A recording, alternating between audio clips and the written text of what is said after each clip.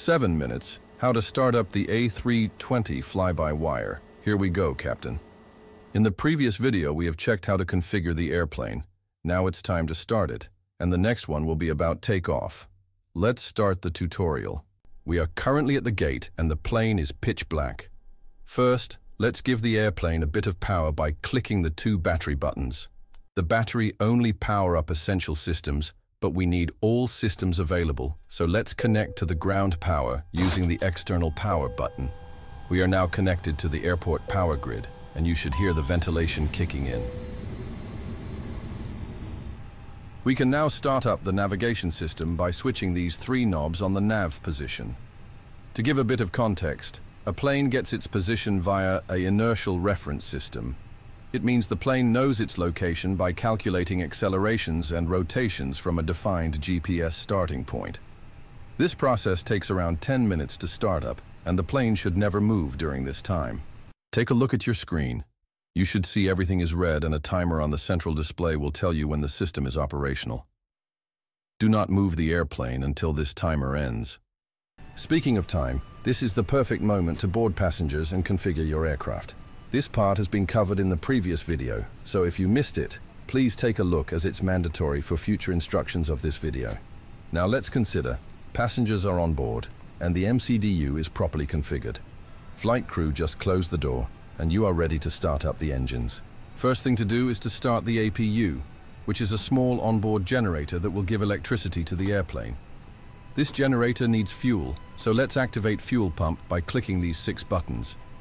Now look at the APU section at the bottom of the overhead panel and click master switch, then start. APU is slowly spooling up.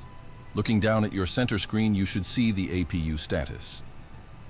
We have just reached 100%, meaning the APU is running. We can now remove the external power by clicking the dedicated button. The plane is now self-powered.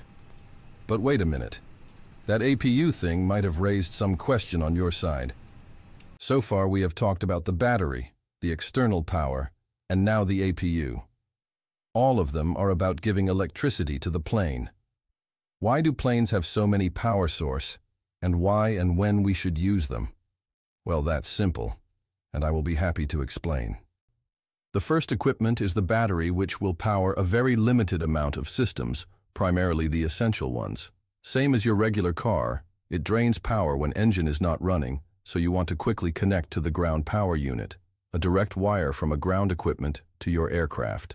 It takes time to prepare the plane and board passengers, around 30 minutes to an hour and a half for jumbo jets, so it's always better to use the airport power grid or a good old diesel generator than using your APU, which is literally a turbine. After boarding time, you want to push back and start the engine, but the ground power unit won't follow you. So you need an alternative source of power during that very small time of pushing and starting up. That's where the APU kicks in. It's a built-in power generator, but it burns jet fuel, so you only want to use it during startup, or if the airport does not have a ground power unit available. Open fuel pumps and start the APU. Once turned on, the GPU is not needed anymore because the power now comes from the APU. Pushback, startup. Then your airplane has 2 big generators running. Thus the APU is not needed anymore because your 2 engines will take care of that job. Now that you understand the difference between each electrical systems, let's continue. We are ready for pushback. The third-party tool I am using is linked in the description. Feel free to install it. During the pushback, our engine will need compressed air, and only the APU can provide it at the moment. To activate compressed air, click the APU Bleed button. Let's start the pushback. Release the parking brake using this lever. Ladies and gentlemen, now the plane is moving. It's time to start up the engines. At the bottom of the thrust lever, you would find a switch. Put it on the ignition position, then flip the engine to cutoff. It will initiate the startup procedure for engine number 2. You can monitor engine data on the center screen. It should slowly rise up to... Wait a minute. What? Okay, it's an interesting way of pushing, but hey, only the result matters, right? We are back on the ground. Engine 2 is stable at around 20%, meaning it's up and running. Let's start engine 1, go back to the thrust lever, and raise the engine 1 cutoff. Monitor the center screen and wait for the plane to stabilize at 20% N1. You should also see available when it's done. Nice. Both engines are running. Let's check the message display and continue the setup.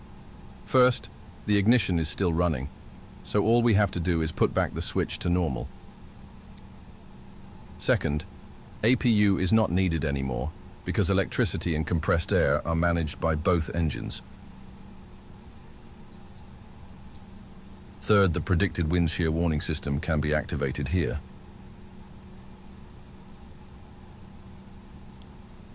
Last but not least, the T-CAS system needs to be activated.